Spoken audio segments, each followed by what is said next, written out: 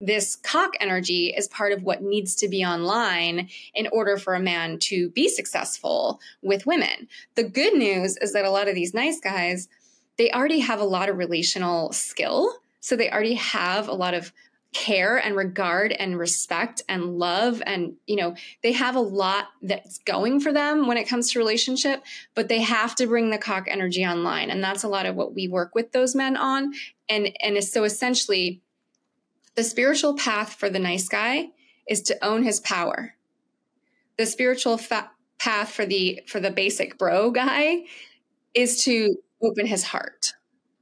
And of course, each man has to do both, etc. But that's the basic gist, is how do we help that man who's a nice guy claim himself, own his boundaries, speak up for himself, not just with women. I mean, I've witnessed our men transform family relationships, work relationships, relationships with their kids. Like, it's not just about women. Owning your power improves your whole fucking life.